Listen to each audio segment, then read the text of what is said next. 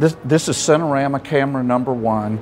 This was the prototype camera that was built in 1946, to try to get investors involved in Cinerama.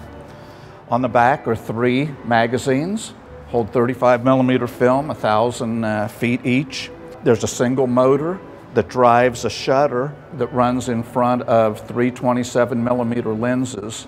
The camera itself, unloaded, weighs about 250 pounds.